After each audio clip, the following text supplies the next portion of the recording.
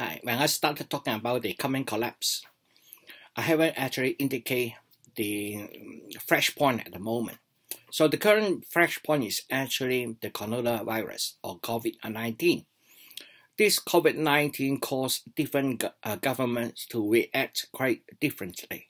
For example, in Australia here, we are under the lockdown. That means we are still able to leave our house, but we are not able to assemble with more than 2 persons unless they are your family members.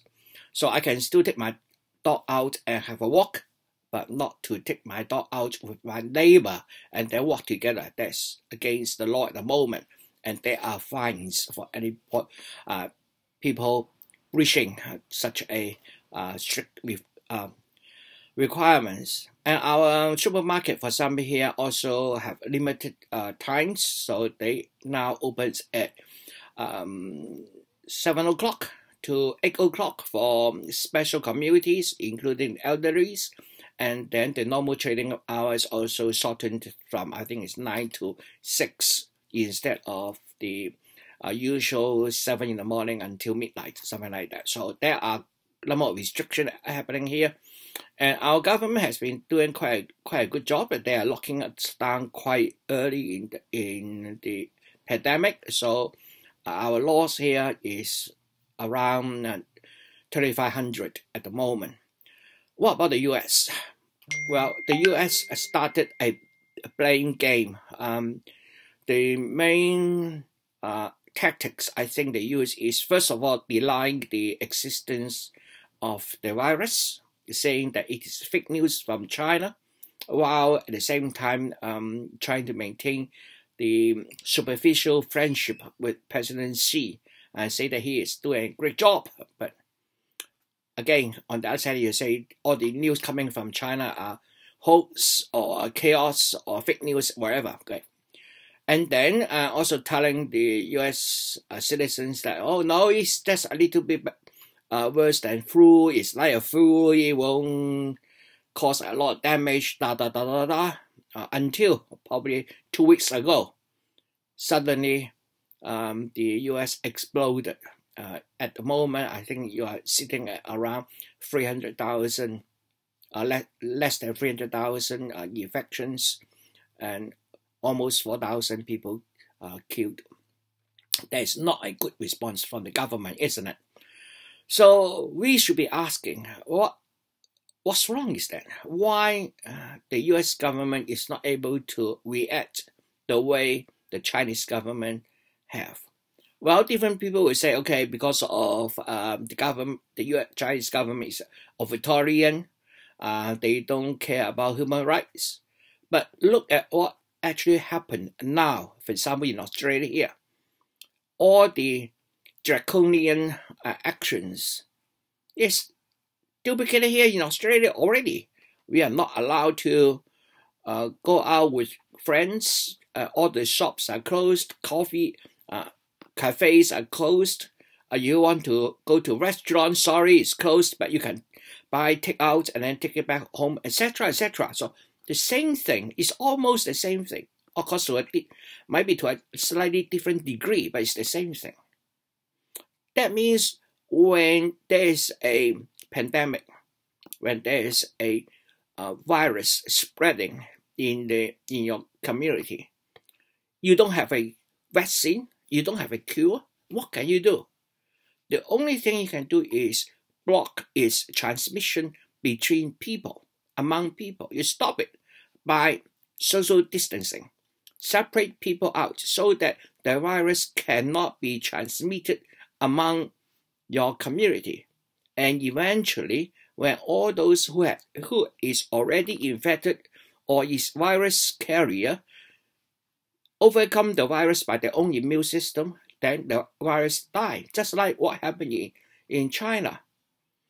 This is based on science and facts rather than on ideology, and that is very important. A government which only works by ideology is not working for its citizens. It should be working according to science and facts on ground. Depending on what's happening, you change your strategy. What happened now? The first reaction, find a scapegoat, call it China virus, and then blame it to China, which is factually wrong. It is a novel virus. Nobody knows what it is at the beginning. So we need to find it, nail it down, search it, confirm that it exists before you tell everybody. Otherwise, you will cause a panic. And before you do that, you also need to have a plan. You know what you are going to do, and then tell the public, and then do what you should do. That's what happened in China. And they actually published the initial cases back in the last week of January. It is January, and now it is April. We have 2 months in between, February and March. What have our government do? What have our government done? Almost nothing. Almost nothing until it hits on the shore. And then suddenly we find that we don't have enough masks. Our healthcare workers doesn't have enough protective equipment, and so forth and so forth. Now, the blame game is not only pointing to China. The blame game between in US is also between the federal and the states. Remember your New York governor asking for help. He asked for 40,000 ventilators. What's the response from Trump? He said, oh, a first-class hospital only need 1 or 2. Why you ask for 40,000? Come on. The figures come out by experts in the field telling how many people is needing the respirators. Okay, no help come, only 400 comes, okay. Then they have to buy it themselves. So the state started buying it, for example, on eBay. But other states also come in and wanted to buy, so they compete against each other. Isn't that ridiculous? Shouldn't US as a whole country combine all the orders into one big one and then do an international bidding? Then you get the best at the lowest cost. But instead, your states are bidding against each state. That's not the worst part. The federal agency, FEMA, come in and bid as well, pushing up the price. Pushing up the price. That is totally unnecessary. Is the manufacturer getting paid more? No. It is the middleman who hog all these critical equipments and then put it on eBay and let you guys bid against each other and making its profit.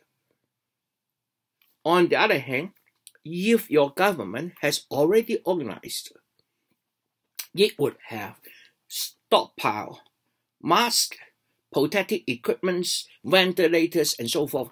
These are all known to help. There is a Chinese example right there. You care to look, you should know. This is something which helps save lives. And then with all the 8 weeks in between, you got the time to prepare, to bid for it, to buy it, etc., etc.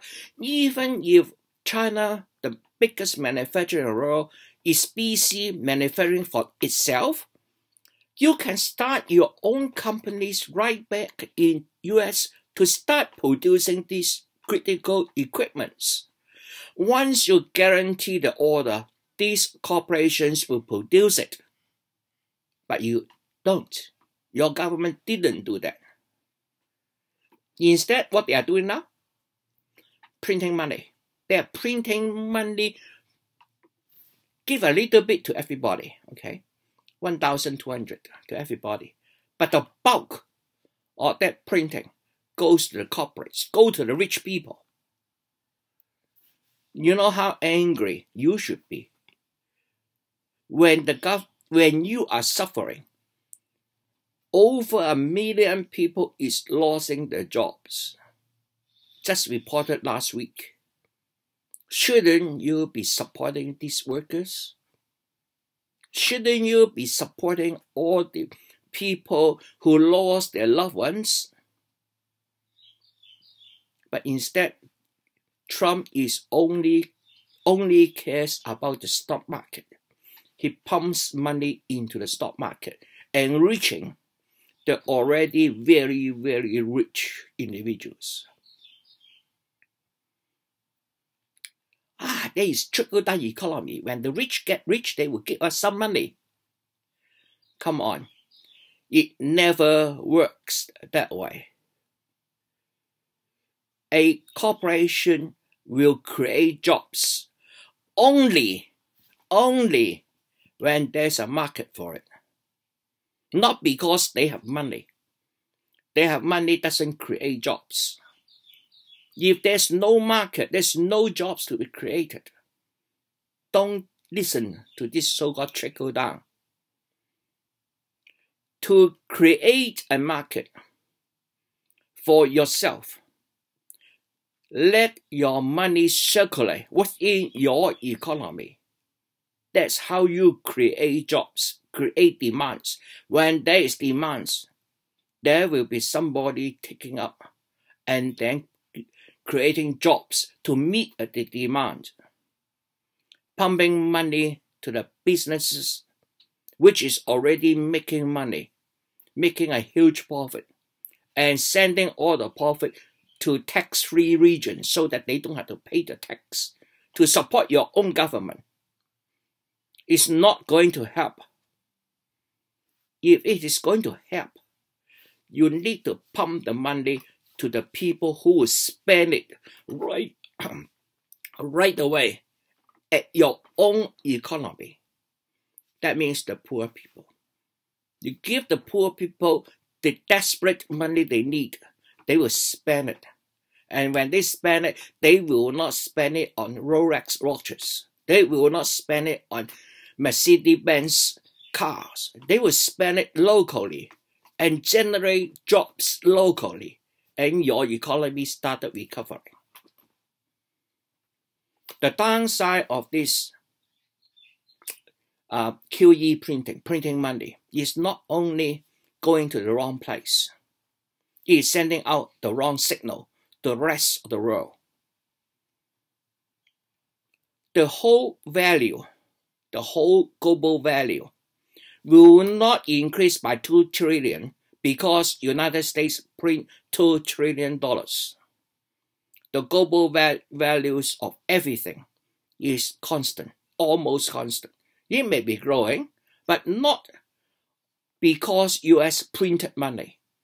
It's the same. You print $2 trillion today, the value doesn't increase $2 trillion. But the numbers of currencies trying to divide this constant value increased.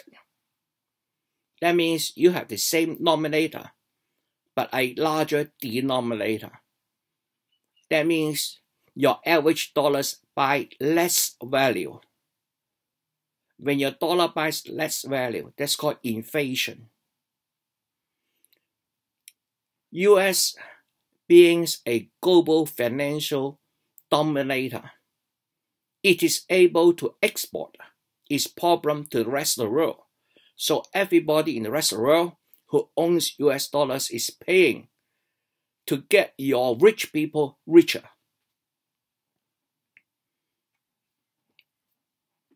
Don't believe that every politicians are dumb. Some of them are actually smart.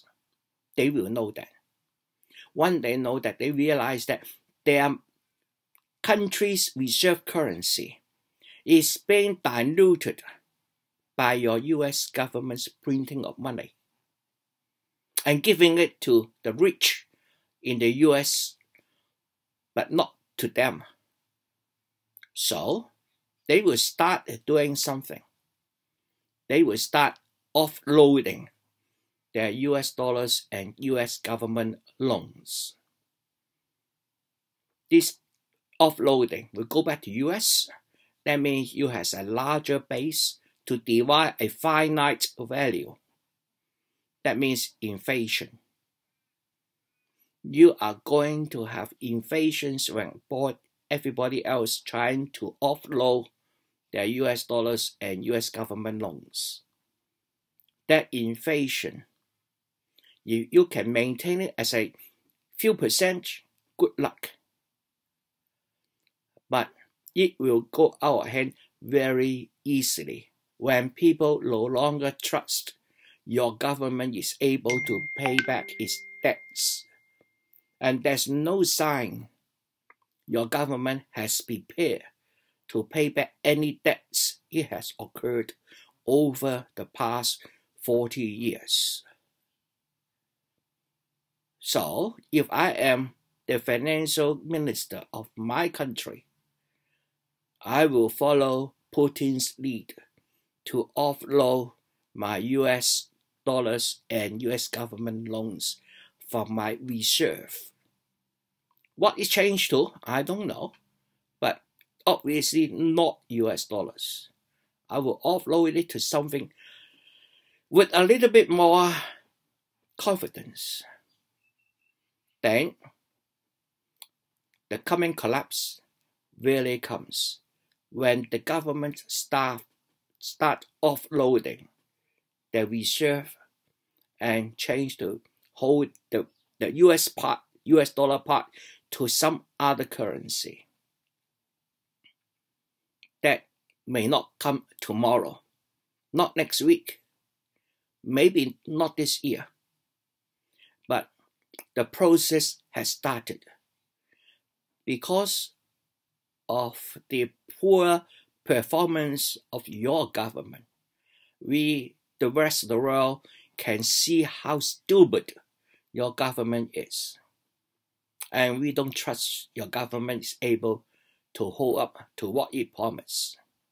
No, we don't trust it. So we will take care of ourselves by protecting ourselves. One way to do that is to offload US dollars as my reserve. When that happens, your main pillar, your fourth strength, the financial strength, will shrink. Without finance, without the ability to print to get what you want, your military will run out of money because it is a big black hole for money. It is spending so much money that it is ridiculous. And that is a big black hole. When you can print to get what you want, that isn't a problem. But when you can't, that will be a problem. So your second strength will collapse as well. When your second and third strength collapse, smart people go to places where they can make money. Why stay in the United States when there are many other places in the world which they can make more money? So your smart people also left.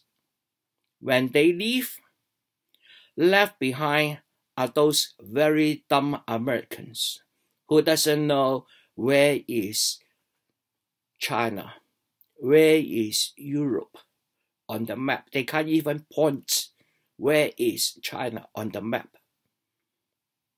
They can't even do a simple division.